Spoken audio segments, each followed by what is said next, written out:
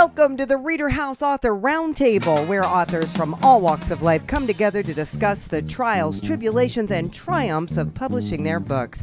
I'm Alice Stockton Rossini. Join us here every Saturday night at 8 o'clock, or listen to our podcast anytime on Spotify, Apple Podcasts, Stitcher, TuneIn, and PodServe, just to name a few. The Author Roundtable is sponsored by ReaderHouse Online Bookstore, where independent new authors come first. Mary Jo Schell brought her retirement boredom to an abrupt halt by creating a work of historical fiction entitled Annabella's Story. So you weren't exactly prepared for your retirement, right? I was kind of forced to retire due to a medical condition, and I was bored to tears. And I always liked family history, but I wanted the history to be more complete. I wanted more than names and dates. Okay. I wanted to know what people did, how they looked, where they lived, everything. So I started with my mom's family, there were 10 children and 46 grandchildren. And then my dad's family. And I mean, it has everything. I describe all my aunts and uncles, all my cousins. I even have drawings of their family farms, pictures. As much information as I could get so that when you read it, you know a whole lot more than just the name. Right. You were able to really get some good detail in there. Yes. Because I still had some aunts and uncles that were living.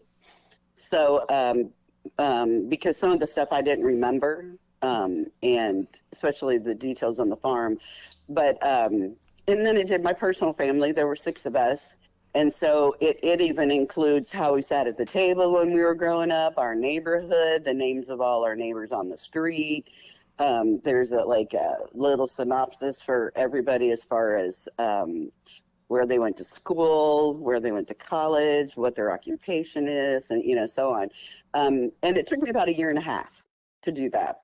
And when I was finished, I went, well, that was kind of fun, because I had to do a lot of research on that too. And I thought, well, I wonder if I could write a book. I'm an accountant, but I know how to write. Could I do it? And, and I pondered it. And then I thought, well, I kind of put it on the back burner because I thought, what would I write about?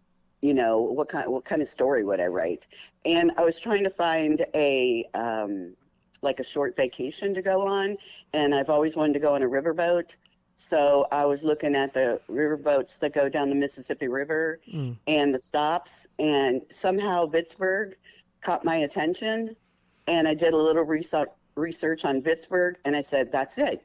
It's going to be a story about the Civil War around Vicksburg, Mississippi. And then it just kind of went from there. That's amazing. It was like you were led to Vicksburg. Yes. Because I've never been there. Tell me about this story. The story is about Bella. She was 16 when the Civil War started. Her dad and her second oldest brother fighting for the Confederacy, and her older brother, Jonathan, he was already in the Army, and so he fought for the North. And during the process, the uncle was left in charge, the great uncle, and they had a cousin, and his health failed, and at the age of 18, there's Bella. All of a sudden, she's responsible for the plantation. And because her mom she didn't deal with it. She didn't comprehend all this. She didn't want to deal with it. So it was up to Bella. And so it's just a story about how their life was, after the slaves are all gone. There's just a few of them left, and how they survive and what they do. And then, how Confederate soldiers come to the plantation, to stop.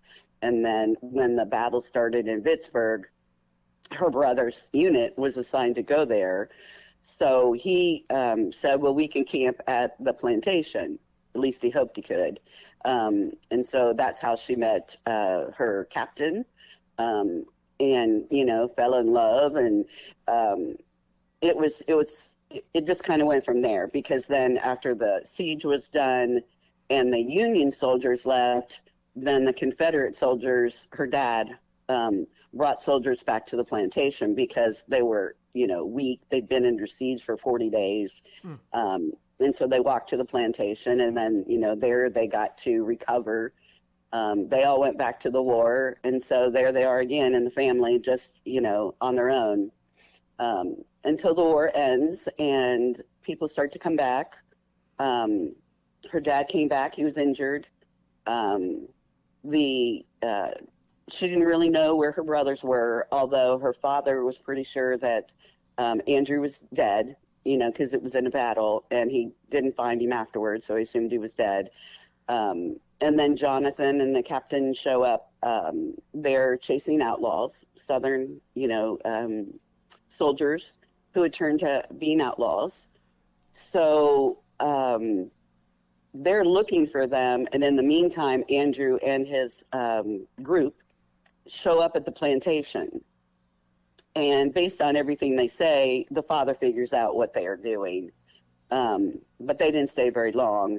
And just as they were about to leave, Jonathan and the soldiers show up at the plantation, not knowing that he's there, but that he's in the area.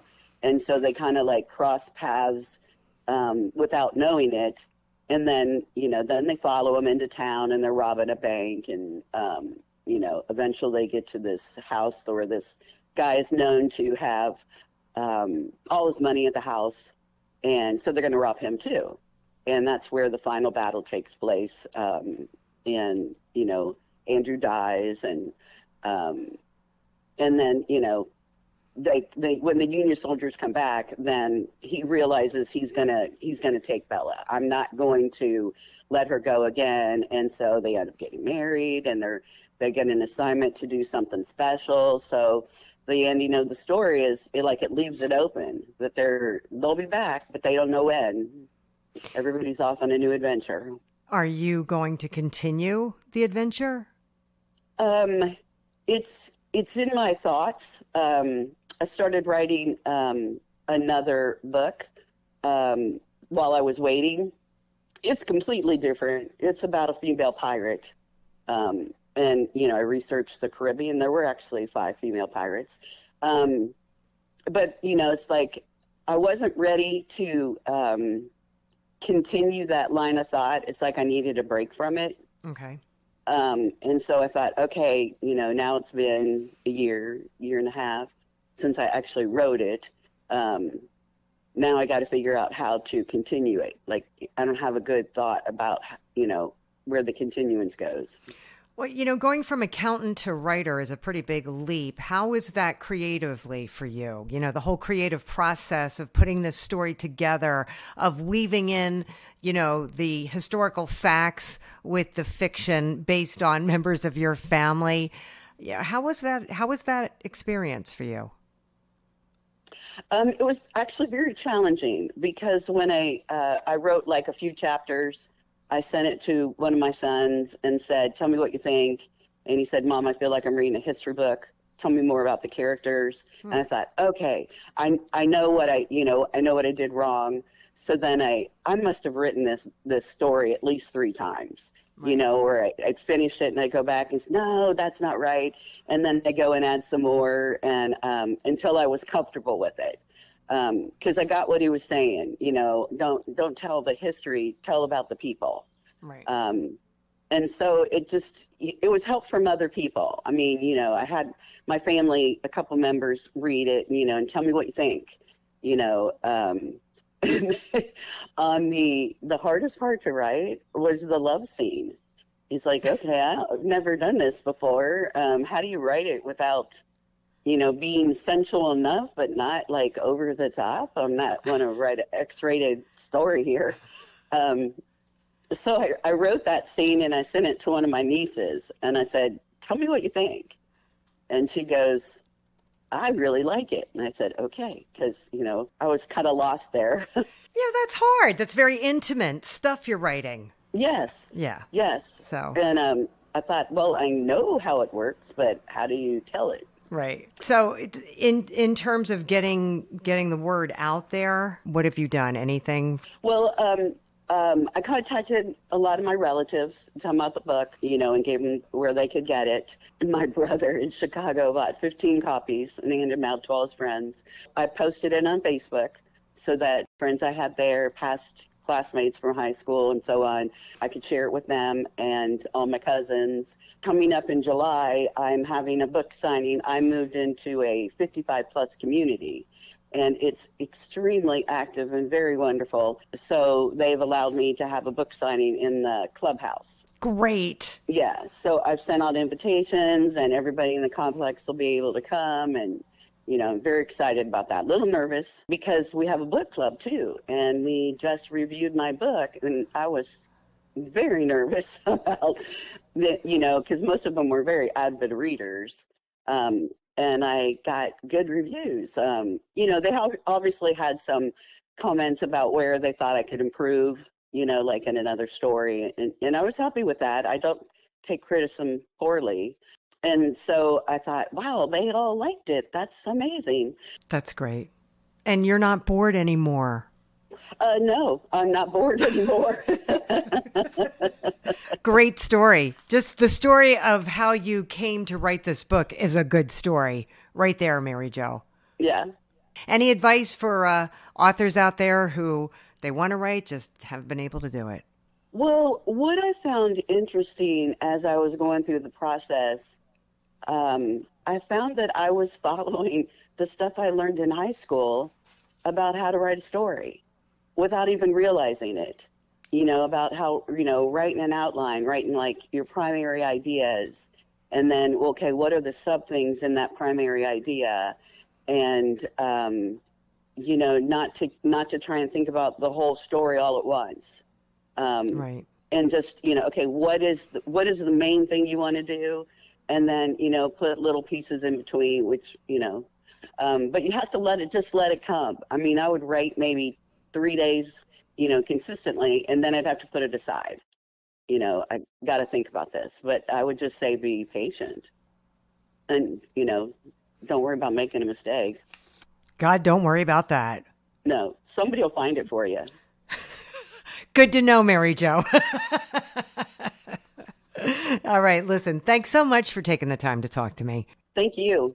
Born and raised in Jamaica, Diana Budhai came to the U.S. to go to college in upstate New York, where she ultimately transformed her life and hopes to inspire others to do the same with her book, Under the Jimbalid Tree, the memoir of a Jamaican girl.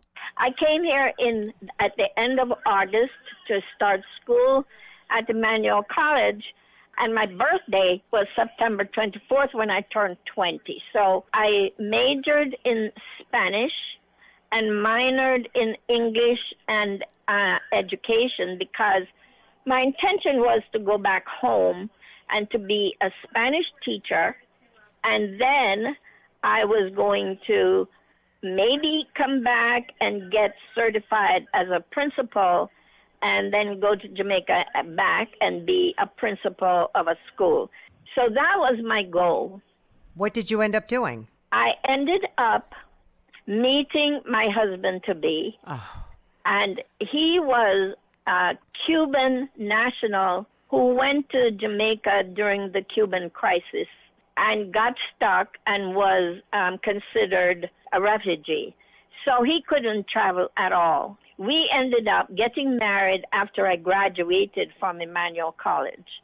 He eventually got citizenship, and then I got my master's, and then I went for my doctoral program up here at SUNY Albany. And so I went from teaching to administration. I became director of several opportunity programs. I was assistant vice president for diversity and affirmative action up in Potsdam, SUNY Potsdam. I eventually got divorced, became, single mother, raised my son, went to college, and just progressed from there. But the first half of the book is about my life in Jamaica. And several things happened to me there that made me realize I was not going to live the life of my mother. My mother was happy, but I just was not going to be the typical housewife and mother type of thing. I just thought that women shortchanged themselves at a very young age. I just said, look, I am not the marrying type. I'm not the housewife. And I was going to do everything within my power to be able to sustain myself. The problem was we didn't have a lot of money. We didn't have the resources. I didn't live, a life of dire poverty, but we didn't have extra money for anything. But what made me come to the realization that I was not going to live the life of a housewife was an experience I had at age 11 at a place owned by my biological father. I wasn't raised by my biological parents. I was raised by my aunt, my mother's sister, and her husband. But at this place called Hart Hill, the book is centered around that. And my experience there set me on a life that led to persevering, even when you don't see how you're going to achieve your goal, but just keep on keeping on. And that experience there gave me strength. And I think most people would have just succumbed and not bother. But it gave me the realization and the strength to move ahead, to be an independent woman, and to just know that I was going to take care of myself. And then when my son came along, to take care of him too. I raised my son, and eventually at age 55, my son passed from cancer. I can still not talk about it without a little bit of choking up, but he was such a good man. He grew up to be a fantastic man, but he inherited bone cancer because his father died from the same exact thing. I'm so sorry. And at age 55, he passed with the same diagnosis of bone cancer. But I have known just about everything there is to experience in life, and my son is the inspiration for the book. He kept telling me to write it. He told me even as a child, Mom, write these stories you tell me. And so I didn't for the longest time. And then, he kept saying, you have to write it, you have to write it. Unfortunately, the book was published after he passed, and that's one of the things I think about. He would have been so proud and happy had he been around to see it. But you titled it Under the Gimbalin Tree.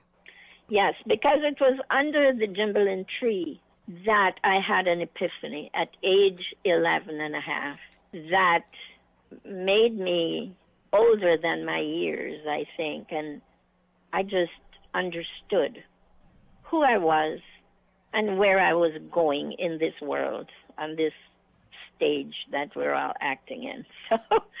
So I entitled it that because I made a promise to myself and to God that I was going to be this kind of person and do these kinds of things. And in effect, I think I did that. I think I achieved. And I hope that the book is an inspiration to young people that, if you have a dream, a goal in life, even if you don't see how you're going to do it, even if you have no resources to do it, just keep on keeping on.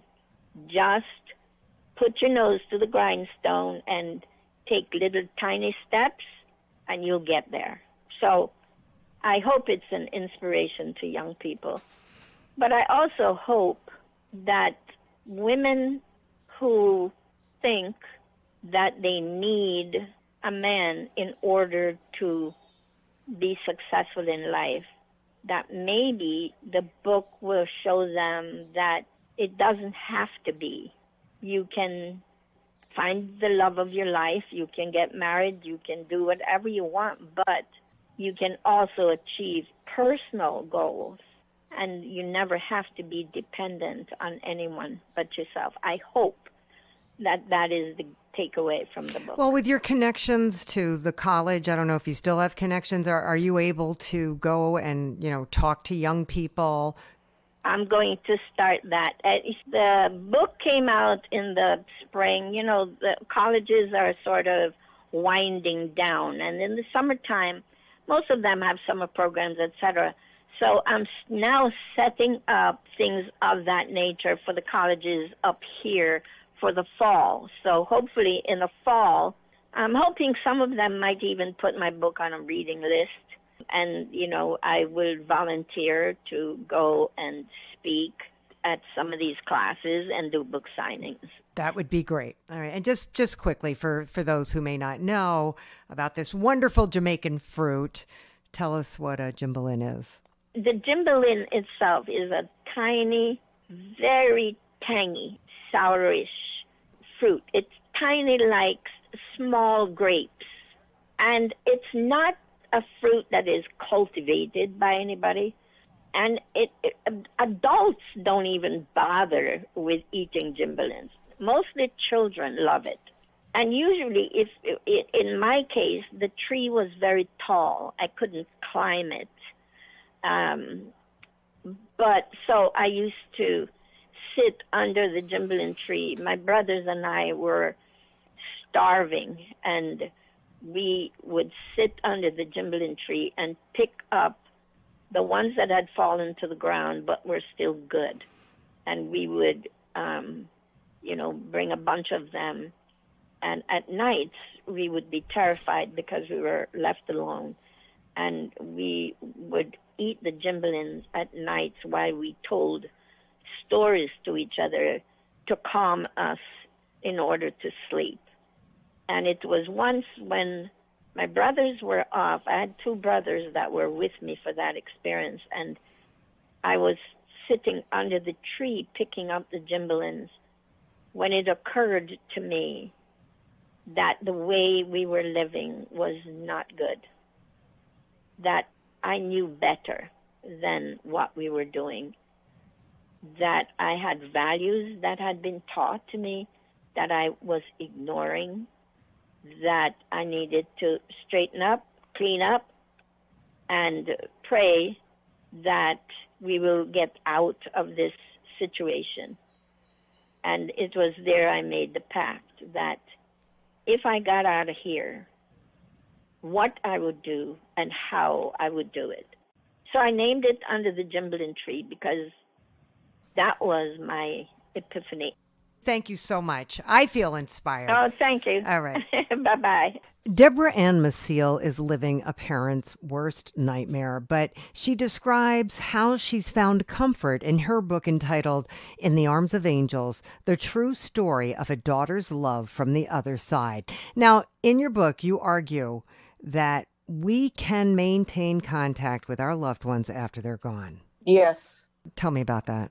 It basically started at my daughter's wake when I heard her voice, and she said something about that she didn't look well, and thought I was losing it. Of course, I didn't tell anyone, but I have a close friend that I spoke with her about it that night, and come to realize with everything that happened that I could actually hear my daughter. It was a wonderful, wonderful blessing. And that's how it got me through years of, having lost her. What happened? She went out with a bunch of people and overdosed. How old was she?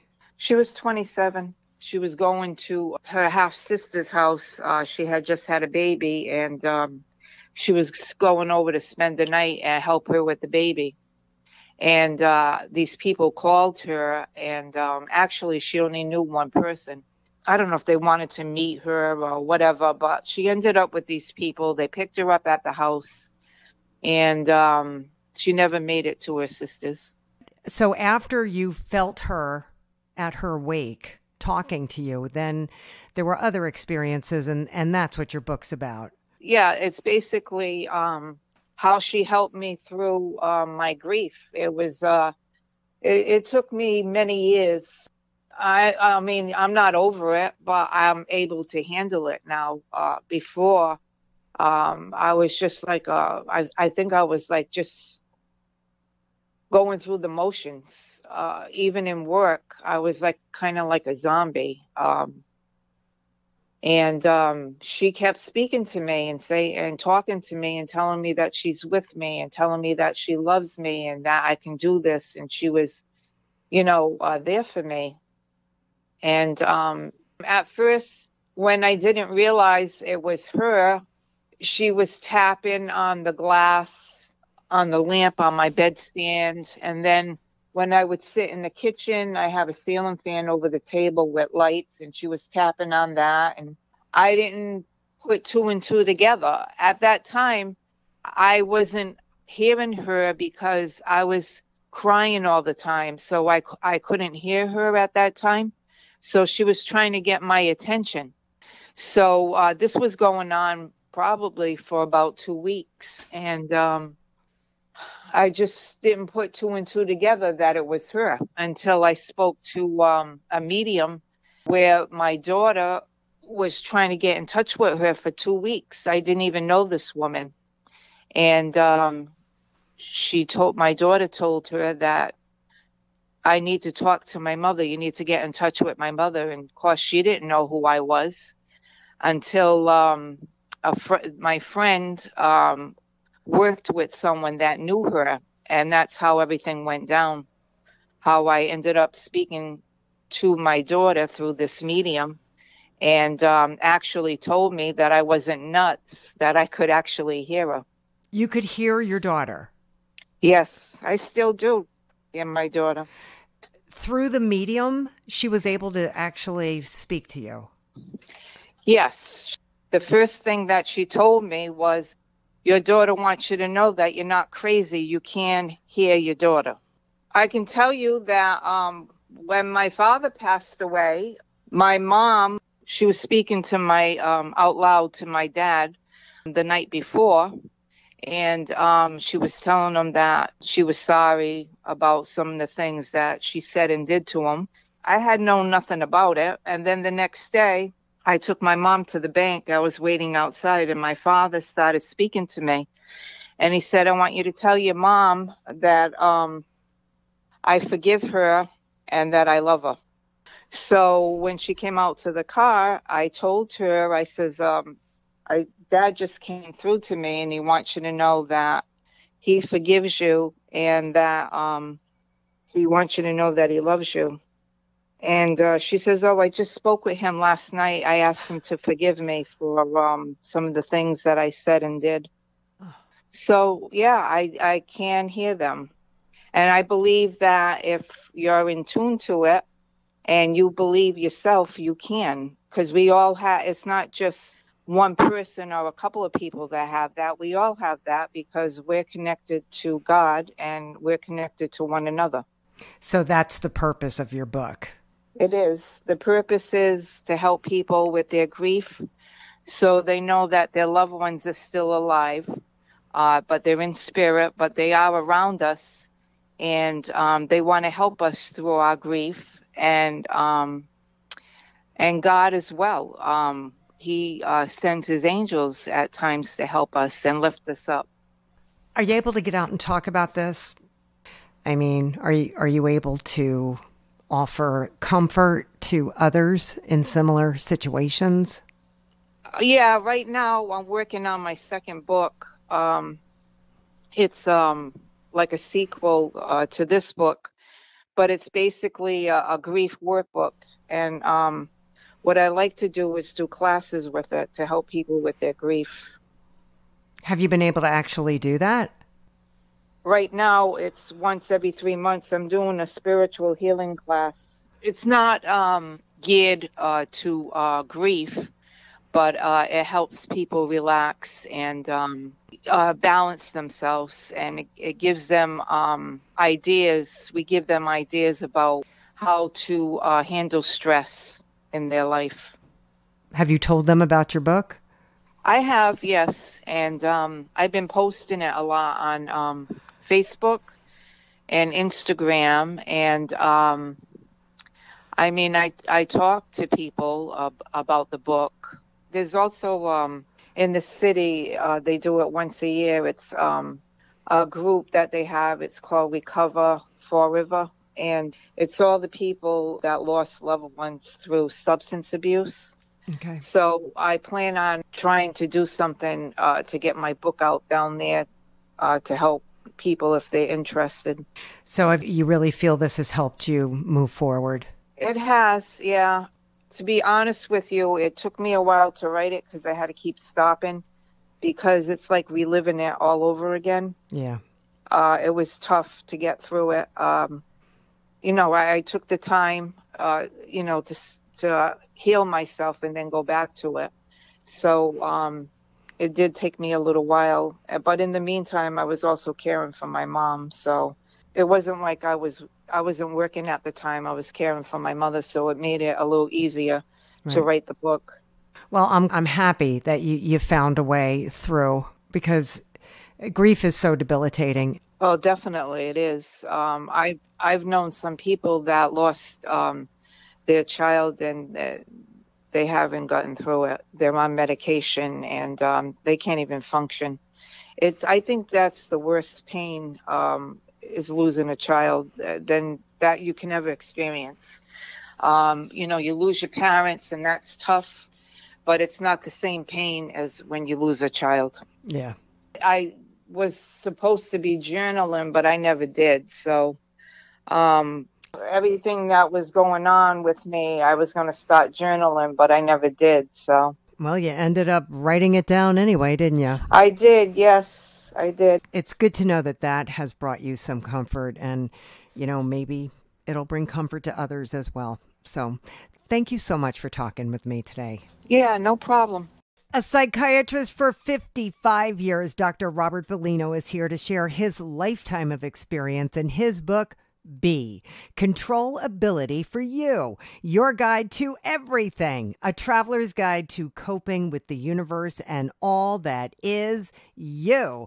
Dr. Bellino, why now? Because I wanted to combine all of my understanding that I received in the years that I practiced to try to help people to be less upset, to find meaning, control, and wisdom in their life so that they will feel better and have a modicum of security and serenity, tranquility, and peace. That was what I really did as a psychiatrist. You never eliminate it, but you certainly can reduce it. And there are things that can be done as individuals that can do it. And I thought I would tell the people that, at least with my experience. Can you give me an example? Like, what would you say is the most common issue we face? Oh, well, everybody has anxiety and depression, and life is unhappy, and they have trouble with it, trying to cope with it. That's a generalization of what kind of problems there are. Now, of course, there are other kind of psychiatric problems that are quite different, but we're talking about the general population. And the general population we find is either happy or unhappy to some degree. And that can be changed, I believe. And that's what I wrote the book for. Can you give me an example of one way we could deal with depression? Well, you have to do things. You have to be positive thinking. And you have to replace your negative thinking, which is the depression causes one to think negatively. And you have to replace that with positive thinking. And the book I wrote is about positive thinking. It's about how to change your thoughts into something more positive so that you'll have a modicum, as I said before, of serenity, tranquility, and peace. That is, reduce the depression. I wish all of us could just eliminate depression this way or that way, but usually we don't. But there's no question that it can be reduced significantly by thinking positively. And this book is about thinking positively and how to go about it. But it's a journey and it's a practice, and that's what has to be done. And I think that that's what the book helps people to think of positive things by looking at positive words and repeating them. While you're repeating the positive words, for a moment, the negative kind of thing is reduced or eliminated. And that's what you have to do. You have to find some way to divert your attention away from the unhappiness to either average or better happy feelings. And that's a journey. That's the same thing. Again, thinking positively, because one of the things that happens when we get anxious and depressed and fearful and insecure is we don't know which direction to go, where to find that kind of thing. This book is about where to find words and sentences that will help you to deal with, to change the anxiety, the depression, the fear, the worry, and concern. So chapters like Keep Going, Boy, You Catch More Flies with Honey, Nothing is Good or Bad. Is that what you're talking about? These are the phrases. Oh, yes. And I use those words only because I didn't want people to think we're writing a deep, intense book that they wouldn't understand. But that's what I wanted them to do, be in the world. And being in the world means you have to keep going. Keep going, boy. That's called the world. Strike while the iron's hot. Are there examples in these chapters, or are they just words? The words that come in the book after each little chapter are positive and can help people to change the negative. I wish I could say by reading the word one time, everything is hunky-dory. That's not the way it is, but you can find it. So, Hey You, that's at the end of one of your chapters, right? Yes. What's that chapter about? Get people's attention, to listen to what's being said. And in this case is really to read the words that come after that. Hey, you, yes, you. When you think positively, you're going to feel better. Now, that's easy to say. The question is, well, then how in the living daylights do we think positively? How do we get to that point? We do that by reading the words that are after each chapter. You make that part of you. And when that happens, you decrease or you eliminate the bad feelings, the negativity. How do I know when and how to control everything? How do I know? You have to have a start. You have to say, wait a minute, something is here that I can use to change it. And I'm going to go there even though I don't feel like going there right now. And I will reiterate again, it's reading those positive words that you can have that will make you change. But getting there is a journey, and it's a trial, and it's a difficulty, but that can be done. The specific steps are to read the words, read them again and again, and understand them. And in the process of understanding them, they will reduce or eliminate the negative feelings. There are hundreds of those words that can be used, or little statements that can be very helpful. Some people will pick up some that have meaning particularly for them, because everybody's life is different. But as they read through, say, wait, I understand that. That's something good. When they do that, they focus on that, and that changes for a moment their negativity, their depression, their anxiety, their fear, their worry. And if you can do it for a moment, you recognize that you can do it for longer. That's positive thinking, and that's the beginning of us moving ahead. Do you think there's a lot of anxiety over our current state of affairs in America? Oh, my goodness gracious, yes. How do we find positivity there? We've got families fighting and neighbors fighting and flags all over the neighborhood. There's a lot of social media anxiety. It's all in the individual. The individual has to find it him or herself. And you do that by putting positive thoughts, positive words into your mind, instead of thinking how bad things are, or how dark they are, or how painful they are. And that's true, they all are that. But now we got to substitute, and we substitute something like brightness and light and joy and admiration and love. We use those words to become them, to accept them. So I guess it's like if you say it enough, you'll actually believe it and be it. Some of them, yes, ma'am. That's why there are a lot of them. Some of them you will. Like, how many sayings do you have in this book? Gee, I don't know. Thousands? Oh, no, not 1,000. Honestly, I don't know. Any advice for people that are listening? They want to write, haven't been able to do it, but they're listening to this podcast to find some advice. Keep going, boy.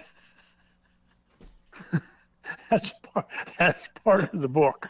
Keep going, boy. You have to keep trying. You have to have something, some tool or tools that you have that will push you in that direction.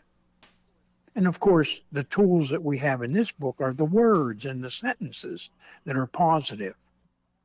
I just finished another book of the same category. It's going to be called Being. But I'm just telling you that because it has nothing to do necessarily with what we're doing right now. But I retired, and I had to find something to do with everything I knew and my involvement with people in the world. So I wrote the first book. And I was a little surprised that the Being is so small. I don't know if people are going to like that or not, whatever it is, but it's a very positive book. But the next book is also going to be that same kind of thing, even more intensive, called Being. All right. Well, the book is B, Control Ability for you. Your guide to everything, a traveler's guide to coping with the universe and all that is you. And you, yes, ma'am. You are the universe. I feel better already. Hmm? You are the universe. We are the universe. Yeah, not we, you and me. I'm the universe. You're the universe. You have to say that to yourself. I'm the universe. Because you are. You decide everything that's going on. You're right. I don't. They don't. You do. Yeah, you can't change other people, but you can change yourself. Oh, absolutely. And then guess what? You change other people. You change other people by changing yourself. You change the world. We can only hope. Yes, ma'am. Oh, yes. Well, it's a journey. It's a journey, and that's why it can't be done one time and say, oh, okay, because it's not going to work like that. All right. Dr. Bellino, thank you so much for talking to me today. Hey, thank you very much. Floyd Hardy considers himself God's messenger, and in a rewrite of his first published book, he delivers Paradise, God's Third Heaven. How you doing, Floyd? You talk slow for someone from New Jersey. Well, you got to get me started, Floyd. Oh. So, how long have you been writing? I wrote my first book about 15 years ago, I guess. Why are there 12 gates in heaven? Did you find the answer? Of course. Okay.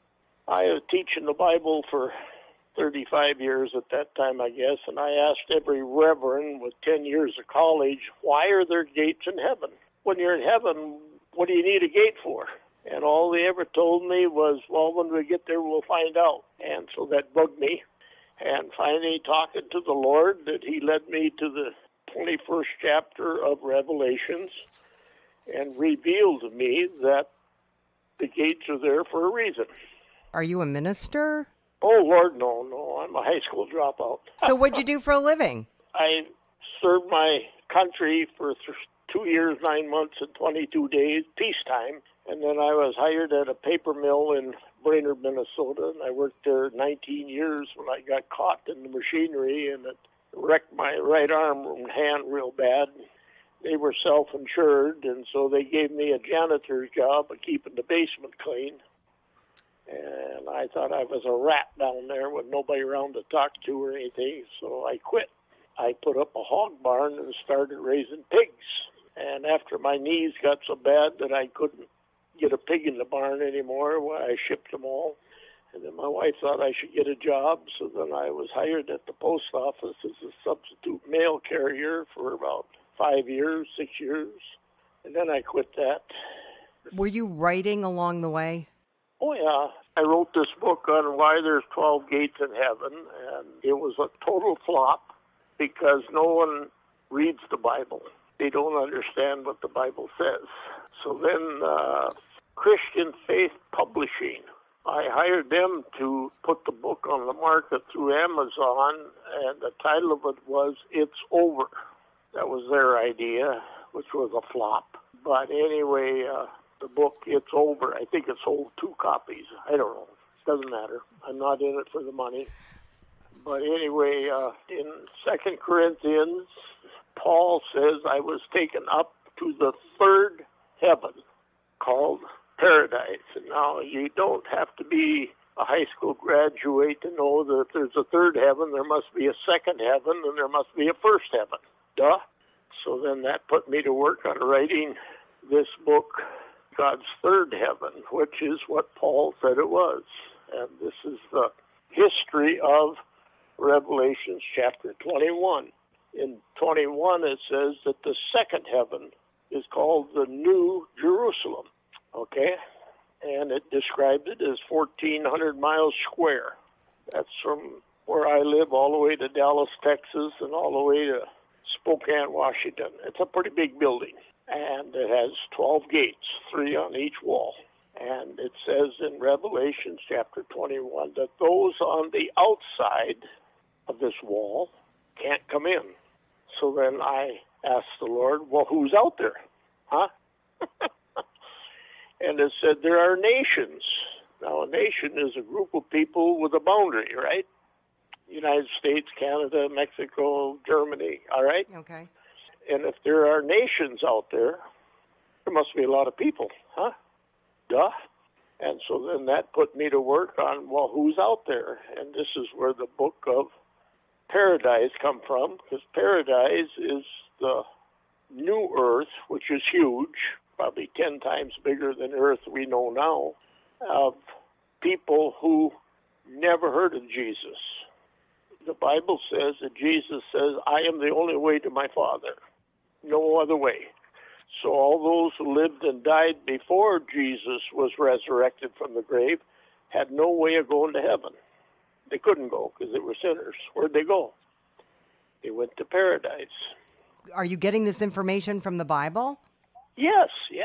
So you're just taking information that's already in the Bible and you're putting it together so that people will read it. The mistake I made, if you need to understand, is when I wrote the Why Are There 12 Gates in Heaven, I quoted the Bible and told in the book where to look it up.